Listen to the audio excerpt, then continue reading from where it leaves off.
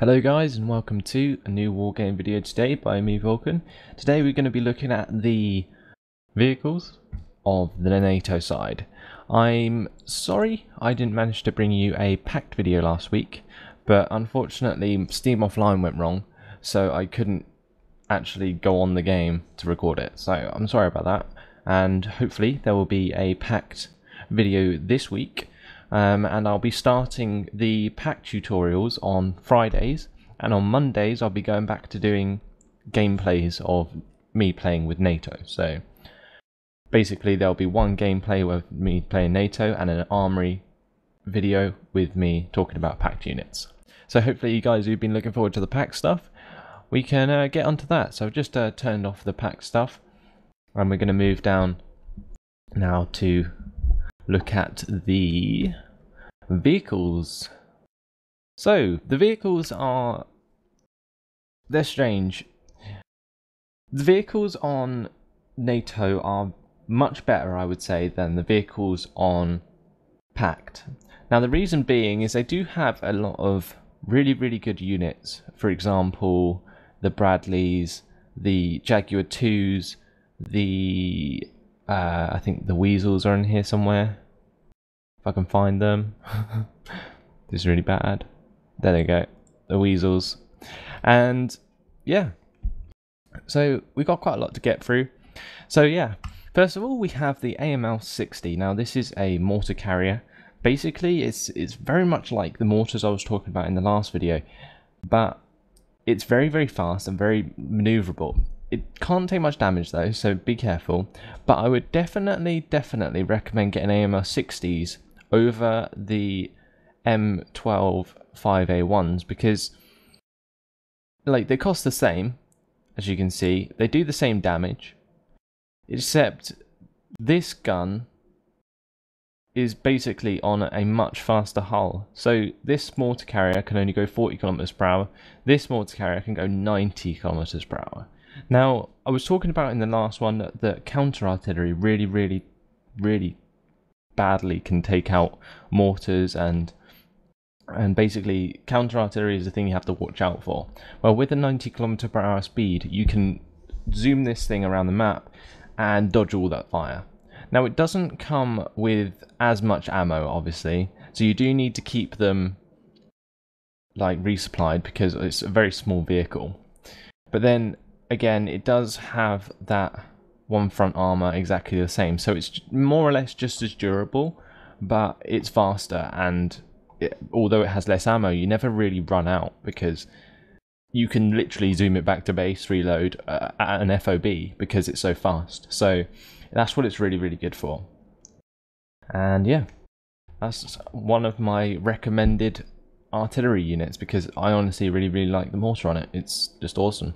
Now the AML-90 Lynx, I think I've only ever seen these used properly once. I was watching a stream of Tiggers, the guy who basically the #1 Brit on the game, and he was playing a 2v2 I think against another couple of really good players who were part of the Eugen Systems team, and I think the guy on his team, I think it was Firestarter, used these AML-90 Lynxes, and I was like, hang on, why is he using them?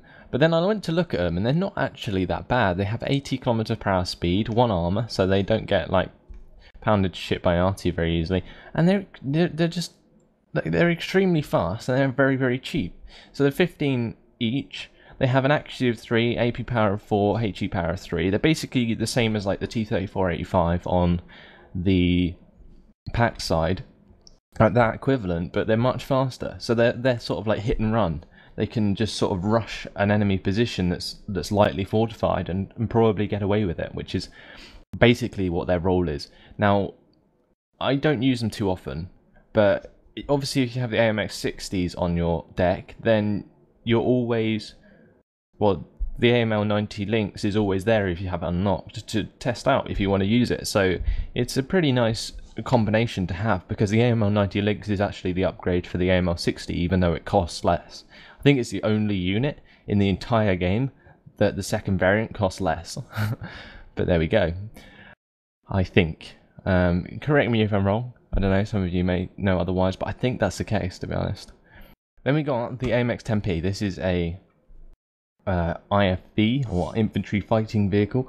It's basically a carrier that can carry chasseurs and, well, chasseur for masse and Legion, I think, as well, Legion for masse. But basically, this is quite a good carrier, but it's not as good at its role as some other carriers. So, for instance, this goes 65 kilometers per hour, has a front armor of 1, a side armor of 1. If you're going to bring this in, I would bring it in with the chasseur for masse. But honestly, I don't think it's really worth it, because there's things like the Weasel that we get to eventually that are 100 times better. Like, even though they don't have any armor compared to the AMX 10P, you'll see that you don't really need it, because how close you have to be to utilize this autocannon, this armor is going to be irrelevant when you come up against targets that can actually destroy this thing. So yeah, that's going to be a problem. So I wouldn't recommend getting it unless you're going to bring it in with chasseurs, or well, chasseur for masse. Now the AMX 10P Milan, this is one of the first HGM units in the vehicles, and it comes with a Milan F1 with an accuracy of 5, and also the autocannon similar to the AMX 10P. Now, I have seen people use these before, but again, it's one of those units I think you can bring it in with infantry, and that's what I would recommend to do it with, if you can. Let me just check. Oh, actually, no, you can't. Okay, well, I'm just being stupid. But basically, it's, I don't know, it's one of those things I was talking about in the tanks, where you should pick things for their role, for being good at their role. Now, this costs 40, and you don't get a very good, accurate ATGM. You get the Milan F1, which is like the worst variant of the Milans. And if you go on to the Hot, which is the second variant, you get an AMX Hot 1, which is like 5 more, but although it doesn't have an autocannon, it has 2 more accuracy and 1 more AP power. And honestly, that's worth it in some cases. But then again, just because it's armoured doesn't mean it's worth it. There are other things on the NATO deck, like the M15 1A2 tows, which people completely overlook because they don't have any armour, they're just jeeps. But for the same role, you're saving 25 points, and although this doesn't have any armour, you should never be in the range of something with an ATGM unit to be shot at by something that's going to destroy you that close. The only thing you have to be worried about with an ATGM unit is how much accuracy the enemy has, because they're going to be firing at you from a distance, not really up close, hopefully, unless you get ambushed by infantry or something. But so, some people like to use these. I don't see why not. Like, they are quite good, but there are things better, like the M12 or the M15 1A2 tows. So yeah, it's up to you whether you bring these in, if you prefer armoured units or whether you prefer just light units which fill the same role. But you can save a lot of points by using the jeeps rather than these. So yeah, I wouldn't recommend these. I'm not a fan myself, but I might try and do a video with them eventually to just test out how they are. So anyway, moving on to the Striker. Now, I did a pretty awesome video on this a few months back, I guess. I'm not sure how many months, but it was I think a month or 2. Anyway, I basically took a complete Striker army, more or less. It was like I had about 15 Strikers or something stupid, or 12 or whatever it was, 3 groups of 4, and basically I raped out of them. Now, they have a really badly accurate ATGM, but I could imagine that if these were vetted, I've never vetted them myself, I could imagine if they were vetted though, they would be very, very effective. The good thing about the Striker is it can fire its missiles very, very quickly. You can see the system at the back here, the swing fire system, basically allows them to fire off these 5 ATGMs, like one after the other, pretty much really quickly. So as long as it doesn't get hit while it's firing, it can seriously just dish out loads of ATGMs and just like spam the enemy with them. And that can be really effective even though they aren't very accurate. So if you're lucky, for instance, and you have 4 of them, it's if you have like 4 ATGM units, it's more than likely that at least one will hit every time. So say if you've got 4, which are each firing 5, that means at least 5 of the ATGMs, which do 13 AP power, are going to hit. Now that's quite effective, but you have to get them in the right position to really do the damage that you want to do. Speed of 70 kilometers per hour can really get them out of trouble, and they are reasonably armoured, so bear that in mind.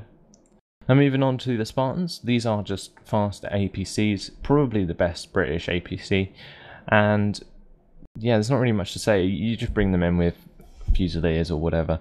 They're quite good support vehicles, but honestly, the VABs are a million times better, so we'll get to them eventually. The Raden, now I like this tank because it's British, but the autocannon sucks. The autocannon is terrible. It's cheap, this vehicle is really cheap, and I can see why people might use it, because it comes with quite an accurate autocannon, but that autocannon, like I say, it fires really slowly. Its rate of fire is terrible compared to something like an AMX-10P with 160 rounds per minute. The Raden has 60 rounds per minute, so it's terrible. The speed is not great, and it has no armor, so it's going to get popped very, very easily. Now the Saracen is just... This is just a sort of vehicle you bring in with blowpipes. That's all these are good for, just supporting the crap infantry that you bring in with the Brits. Although they can be useful with this HE power to sort of chase helicopters. Now I know that sounds stupid, but if you're say in a forest or something and you got helicopters flying over above you, then pushing Saracens underneath them can kill them. I'm not even lying. Now moving on to the M113s, we've got another armoured personnel carrier. These are the American ones. Now I kind of talked about these in the infantry's section, but basically they're slow, they're not very good. This machine gun sucks. Well, the M2 Browning machine gun's obviously good, and if you get it in the right place, similar to the Saracen, you can damage helicopters, but it's not going to really kill infantry for you or anything else. It will just die. The only good thing about this carrier is it's armoured, and the third variant is supremely armoured in every side, so it'll keep your infantry safe a little bit longer, but it's really, really slow, so they're probably just going to get caught out anyway. Now the M113, 106 MMRR. Now, basically RR stands for recoilless rifle, and I've never seen anyone use these. I haven't obviously unlocked them, so you know I can't really say they're good or not. But basically, the recoilless rifles are useless on this game. Unless you're very, very close to an enemy tank and manage to ambush, but you can't really ambush with a speed of 40 kilometers per hour. So yeah, not going to end well unless you sort of hide them and then pop them out behind enemy tanks. I guess that could be viable. Now the M150, this has an ATGM similar to the tow jeeps that I'll get onto eventually, and this is quite fast. I can see why people would use this. It's one of those ones that's not overly expensive and is armoured. So it's got an accuracy of 8, AP power of 12, and yeah, I can see this being used, but I've never personally gone for it myself because I've always preferred using the jeeps. So again, I can't really say how people would use these, except from the fact that you just have them as long range ATGMs, which could potentially be quite damaging. But like I say, you don't need the armor if you're going to be miles away. You need to just be worried about the enemy's accuracy. The M901 ITW. Now, the first time I saw one of these against me, I was like, holy shit, what's that? And the reason being is because they do rape ass if you don't take care of them. An accuracy of 10 and an AP power of 14, and with the ITO system, is like just crazy. It's the best ATGM I would say in the game, and it's very, very good, very, very powerful. I've never used it before, like obviously because I haven't unlocked it, but the speed allows you to get it around. You can if you use a couple of these, say with strong pushing tanks. So you say you have a couple of leopards moving forwards, leopard 2A4s. You push them forwards, and they come up with TATUs. If you've got a couple of these on either side, and you pop one of the TATUs in the side, then they're just going to blow up. That's just it. they're really good for that. They're amazing if you're going to hit armor in the side. Anything below like the max armor of 10 is just going to get killed one shot anyway. So you know, it's it's pretty powerful. It's just that the jeeps, you can also get this ITO system. But yeah, like I say, they can move around quite quickly, so they can get into those flanking positions, and the armor will basically keep them alive against artillery. So they're not going to get like mortared to hell, and then not be completely useless. Then the M113 GA1, that's basically just a German variant of the M113. You got the M132 Zippo. Now the Zippo is a strange tank. It used to be really overpowered because basically what you could do is you could fire position pretty much anywhere within the radius of its anywhere within the range of the vehicle itself. So even if you couldn't see someone or couldn't see the area you were trying to fire at, then you could literally just fire within the range. And it was really overpowered against infantry. Like, if somebody had infantry in a forest and you drove up to, well, you didn't even have to see the middle of the forest, you could just spray it with flames and everyone would die. So what they did was they nerfed it by making it line of sight based, so you can only fire where you can see, which worked really well in terms of balancing the game against an overpowered unit.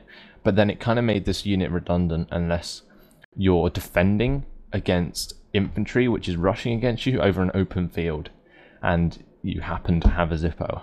But the thing is, the trouble with the Zippo now is that it's not worth having because it takes up that one deck slot that you could use for something better.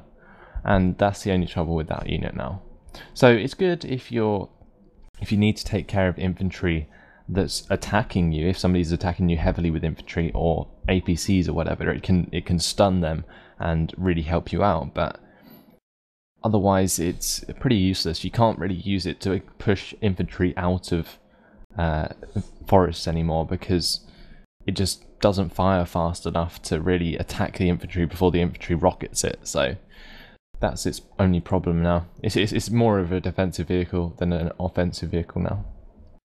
Now we're finally on to the M15 182 tows that I keep talking about. Now you're probably thinking, what are these things? Now these are honestly probably one of the most overpowered units in the game.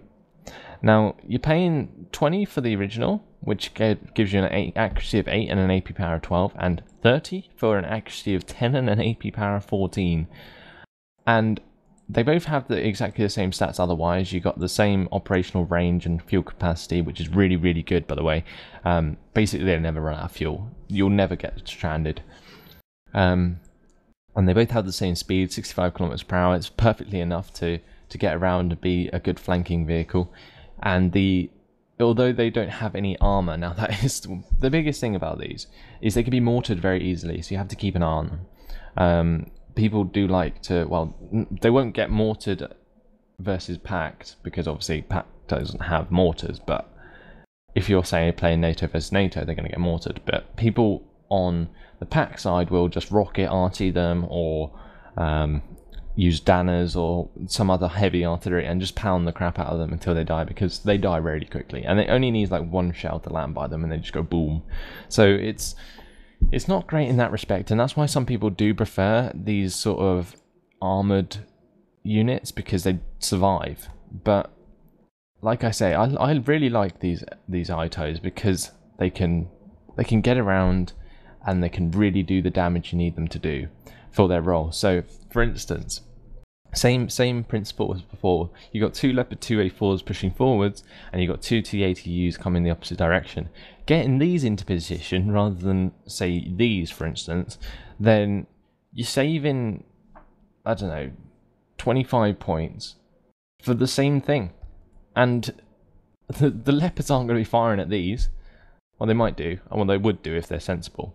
But the trouble is, even if they fired at these, they would still do the same damage. So, because these only have one armor, it's not going to affect it that much. It won't keep it alive, that's for sure, against like a T-80U shot.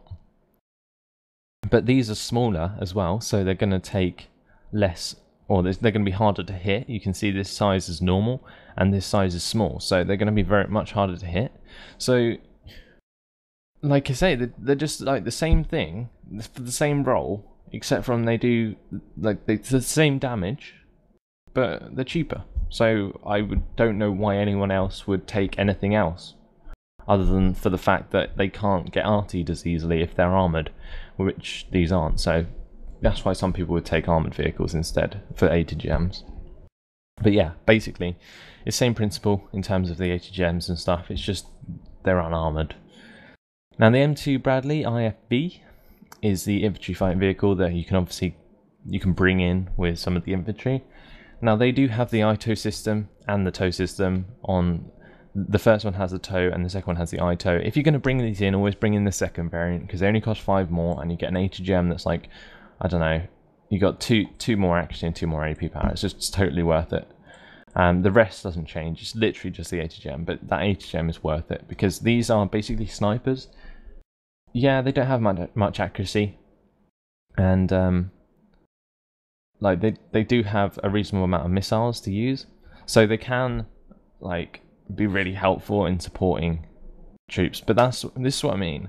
Like, I would much rather have a M2A1 Bradley with his autocannon and this ATGM than just this ATGM on this. That's probably why I've never taken this, because it doesn't have anything else to offer, and I would much rather have like a M2A1 Bradley than, and it's exactly the same cost. Who would want this thing when you can get a Bradley?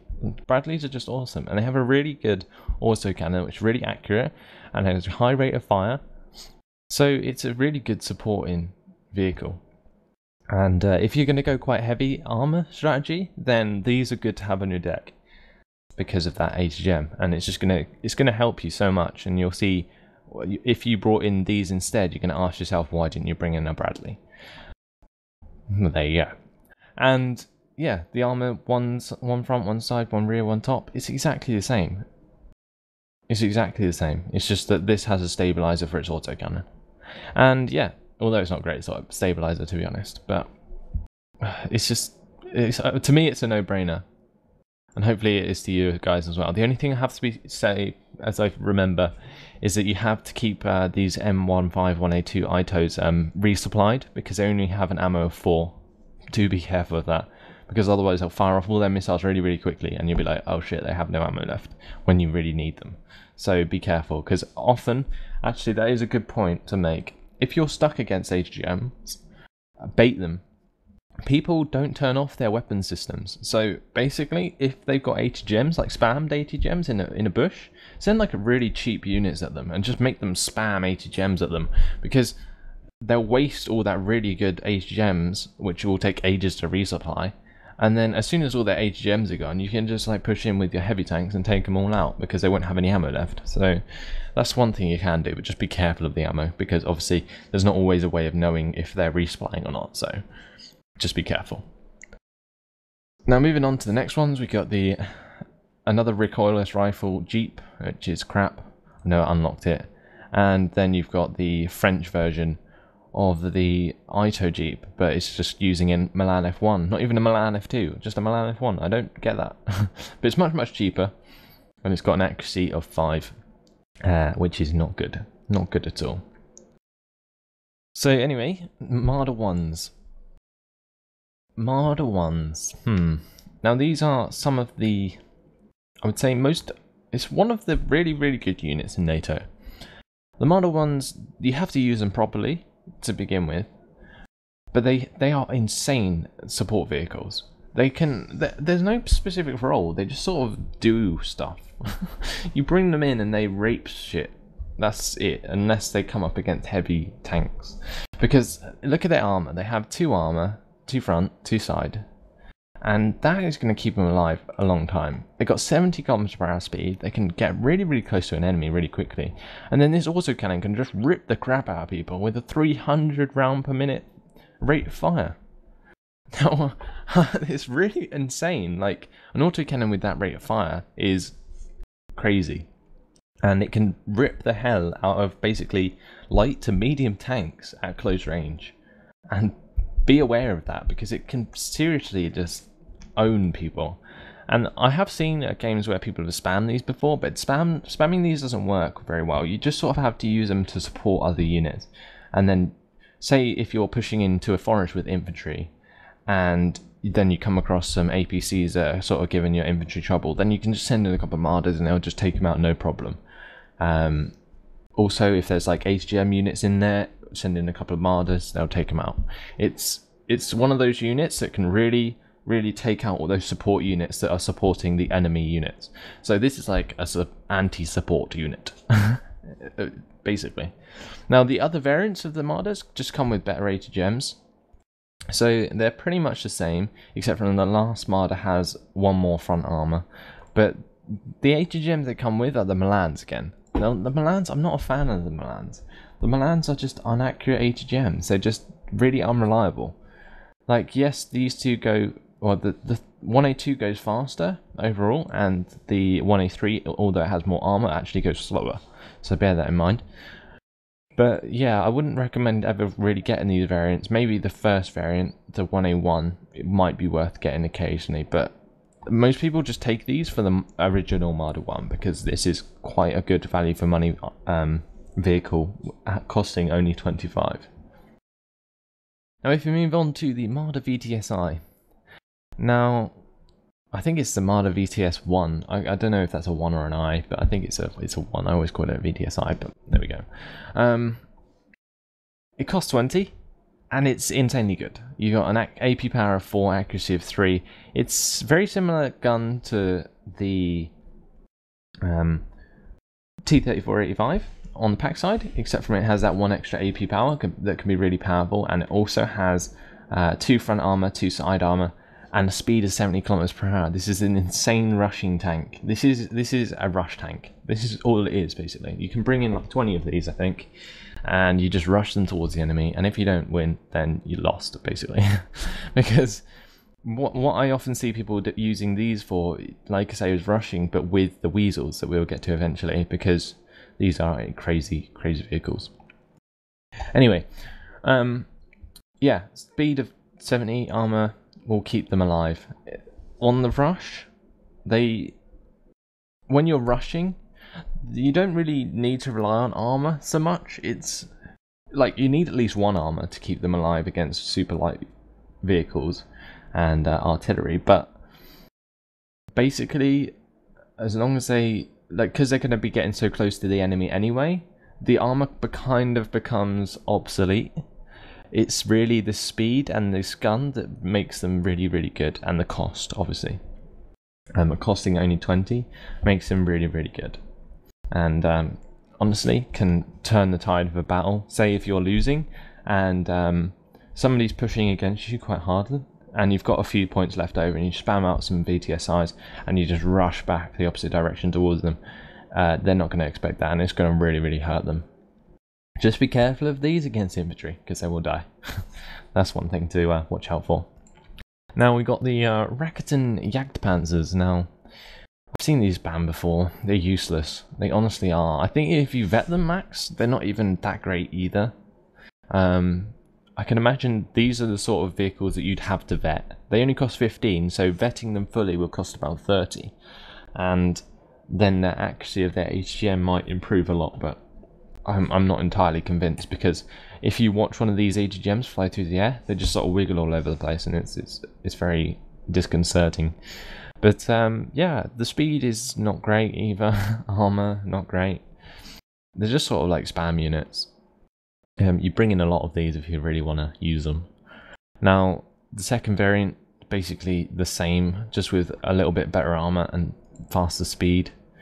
And yeah, a little bit better optics, I think, and more missiles. That's the difference when you're paying 5 more. But that 5 more isn't even worth it. You'd only want to pay 5 more if it gave you more accuracy, which it doesn't. So that's not. I wouldn't recommend getting the second variant of the Raketen Jagdpanzer. Now the Jaguar 1. Now we're getting on to the serious stuff. 2 front armor, 1 side armor, 70 kilometer per hour speed, and comes with the hot system, the hot 1. Accuracy is 7, AP power 13. Very good support HGM unit. I quite like these, and I've used them before. I don't at the moment because obviously I like the Jeeps. But if I was to use an armoured HGM unit, I would use the Jaguars because they're really reliable. The last variant of it, the one that comes with the ITO system, has that same 2 front armour and side armour. It just comes with basically the better HGM for 15 more cost. And yeah, it's really awesome, to be honest. I like it because of this front armor. It keeps it alive. Like I know I said that armor wasn't a big factor as long as you've only got one. You've either got an armored HGM unit or you haven't. But in this case, the armor does help. It's strange. It's hard to, from my experience, the armor's always kept them alive. At long distance, it's weird. But yeah, the speed allows them to get into good flanking positions, and these tracks make them amazing for being in forests and flanking through forests, because one thing that I find really annoying with the Jeeps is that because they have wheels, they do get stuck in the mud a lot, and other things like that. They do suffer from mobilization in forests and deep cover, whereas like tractor units don't so much. So that's why Jaguar is good, and that speed really helps it get around in rough areas. Now the Fuchs, best APC, I'd say second best APC on the NATO side. Really fast. It's the fastest APC. And yeah, Jaegers and Fuchs. That's all I need to say really for that. Mentioned it in my infantry video. VABs. Now these are awesome. You can bring them in on your own, and some people do have the VABs on their own in the decks because they are very powerful. Like the M2 Browning is a good machine gun. At close range, it can do serious damage to light armored or unarmored vehicles in the back or side armor. So yeah, it's really good for that, and the operational range allows it to get miles, and the speed is really good. So it can completely outflank the enemy. It only costs 10. You can spam the crap out of them, and yeah, they vet themselves really quickly when they destroy stuff. So they're very good if you want to rush, but yeah, they just take out light units which don't have much armor. So if you just like info units an enemy vehicle and see if it has armor, just rush, and if it doesn't, just rush loads of VABs at it and it will die eventually. Basically, that's how you do it. Now the VAB Mephisto is basically a VAB, but with an HGM on it. The Hot One system, the 7 accuracy and 13 AP power. It's reasonably good. People like to use this quite a lot. The one front armor, like I say, it's one of the armored vehicles rather than unarmored. Protects it against artillery, and it's very mobile, so it can catch out enemies. The only trouble is with this vehicle is this accuracy. If this came with an ITO system on it, it would be so overpowered. It would be unbelievable. But there we go. That's why it doesn't. And the Hot One with this accuracy isn't really worth getting. I would much rather just like get a Bradley. A Weasel. Now, we're onto the Weasels. I've never unlocked them because I've never used them and never been cheap enough to spam them at people. But basically, they're the ultimate spam unit. If you like rushes, get the Marder VTSIs, get the Weasel ones, get the VABs, and just spam people. That's one way to win on NATO. This one, I think, probably like the guy who won the Wargame Cup and did or whatever. I don't know, but I won't say that because he might not have. He might have played really well, but I didn't really watch the last matches, so I'll have to get around to that eventually. We'll have to look at the final because the final was pretty unanimous, and the NATO guy won by like 1,600 points or something. It was crazy. But anyway, Weasel ones. This autocannon, they get the 300 round per minute autocannon, the same as the Marder ones. And accuracy of 3, AP power of 1, HE power of 1. The AP power of 1 is one thing I forgot to mention about this autocannon. I think most autocannons have, yeah, AP power of 1. Basically, at close range, it basically means they can penetrate armoured vehicles. And therefore, these things are super fast when they're on road. So 75 kilometers per hour. Only trouble is their operational range is really short. So, but basically that doesn't matter because they just push down the fastest route to the enemy base. That's all their job is. And if they run out of fuel on the way, no one cares. It's just like they sit there and just kill shit. They can take out helicopters really quickly with this insane rate of fire, and yeah, it's just awesome. They suffer from ammo, obviously, but like I say, they're just waste units as you're rushing, and they're really good. You just have to take my word for it. I've been killed by it millions of times, and so many other people have been as well.